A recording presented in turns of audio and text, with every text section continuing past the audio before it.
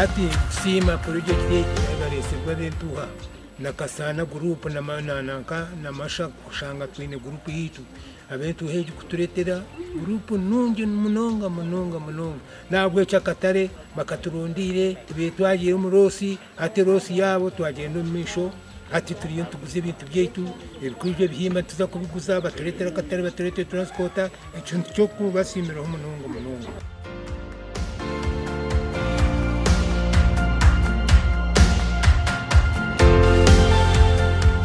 Bitter at the end. I wasn't picking up on the bitter part until the very Mine end. was maybe younger than yours. Very, very bitter.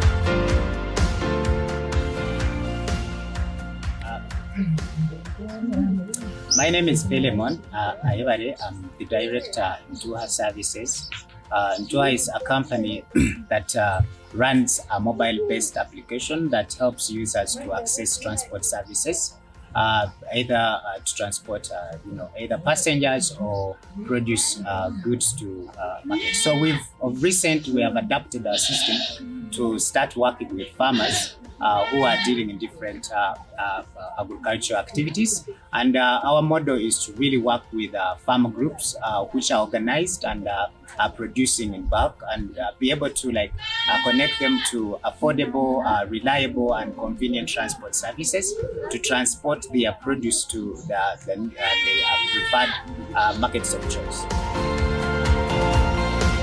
The opportunity to meet with Ntuha, our colleagues implementing the inclusive agricultural markets program. Sorry, we use too many acronyms, so the actual names can be quite difficult at times. But I think what is so special about this activity in the United States, is so pleased to support it through our U.S. Agency for International Development. It was responding to a need that originated in the community. So the farmers needed a way to get their produce to market.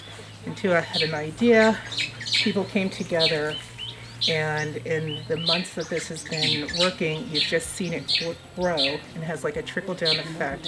And it's, providing income, particularly to young people.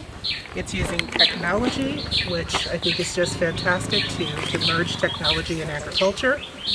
Lots of women involved, and so I think the potential for this to continue to grow and to make a difference in people's lives is enormous, and we're glad to be a part of this process.